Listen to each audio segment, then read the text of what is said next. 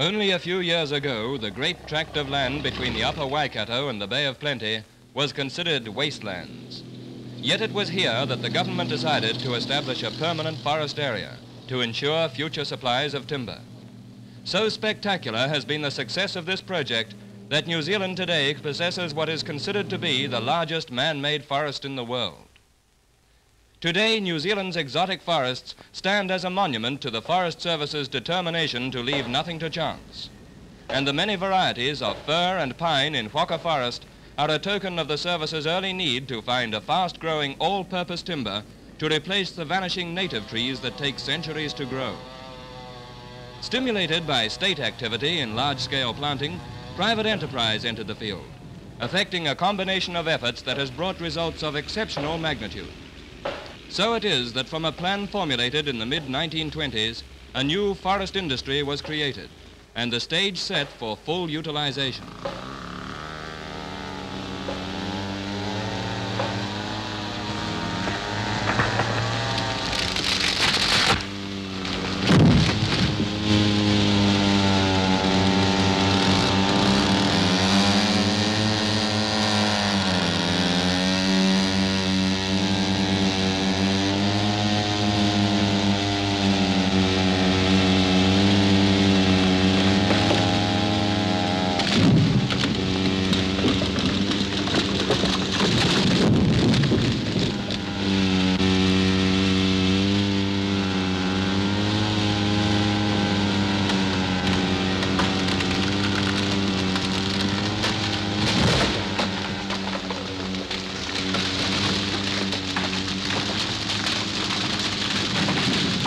Perhaps the most astonishing feature of this progress is the short time it has taken.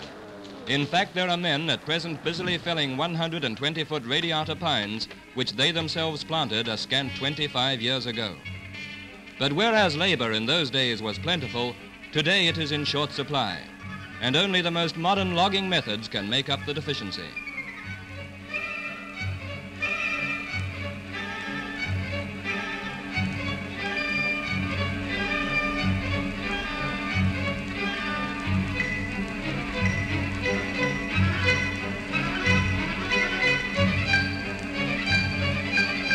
This is no random harvest.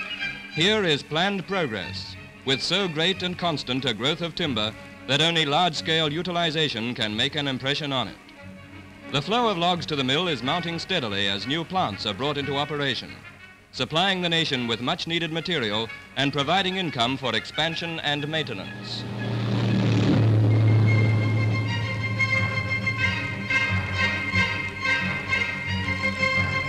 Quite apart from the long-established mills at Whakatane, expansion has also resulted in a vast modern pulp and paper plant at Kinleith, which was opened by the Prime Minister.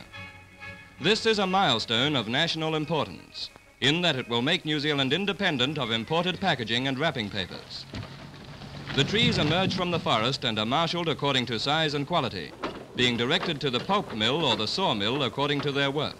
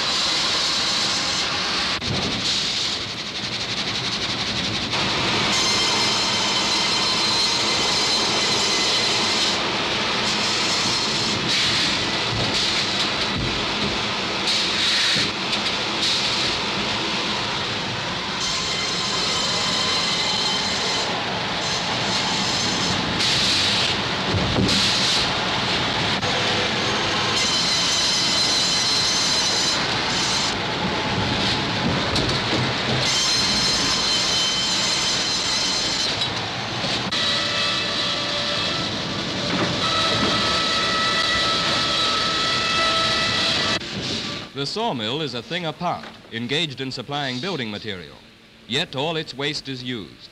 The better part as chips for the pulp mill, the remainder as fuel for the steam plant. These once wasted byproducts make up most of the fuel used in the mill. This is in keeping with the policy of maximum recovery of all essential ingredients.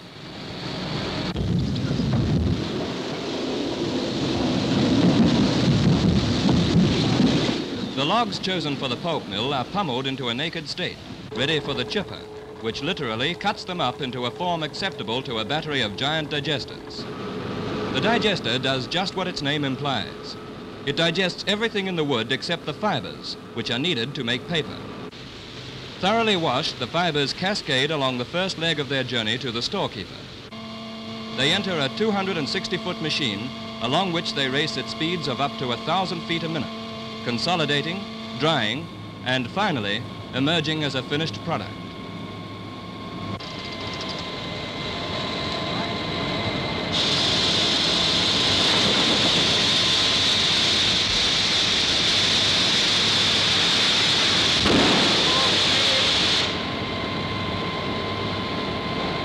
This organization was erected on a foundation whose cornerstone is the forest. 176,000 acres of privately owned forest. This is the pattern for today. A short distance away, the pattern for tomorrow is unfolding with ever-increasing tempo. In the fabulous state forest of Kaingaroa, some 200 million trees are growing at the rate of 80,000 cubic feet a day, a rate of growth approached by no other country. 800 miles of roads divide this area into 1,280 blocks, giving easier access for fire prevention and logging.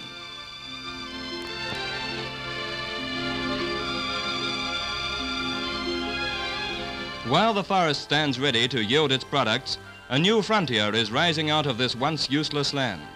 A modern, streamlined frontier, pioneering the vast field of endeavor that was foreseen when the government approved the Murupara Working Plan of 1949. In accordance with this plan, 23 million cubic feet of timber a year are being sold to the Tasman Pulp and Paper Company, who in turn have contracted to erect and operate pulp, paper and timber mills at Kawarau.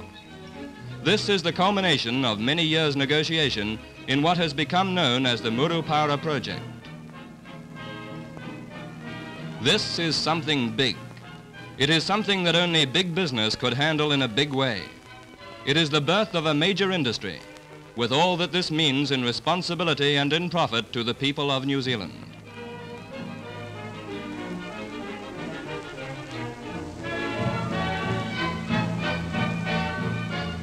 It means new towns for new people who come to start a new life.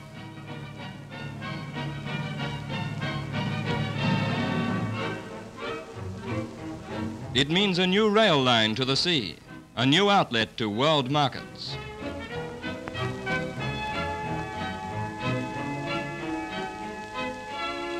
It means a special port at Mount Maunganui to harbour the ships that will come to take away new items on the list of New Zealand's major exports. It means a more balanced economy, with the nation less dependent on fluctuation of world prices for farm produce. Such is the pattern for the future.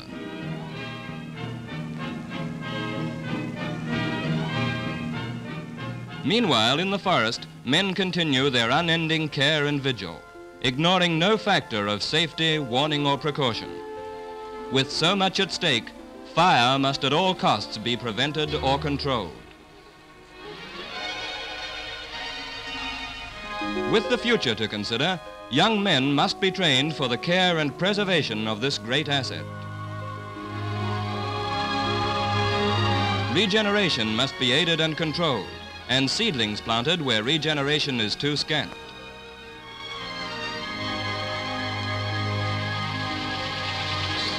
Periodical thinning out must take place to make room for the better and bigger trees that are the forest's main crop.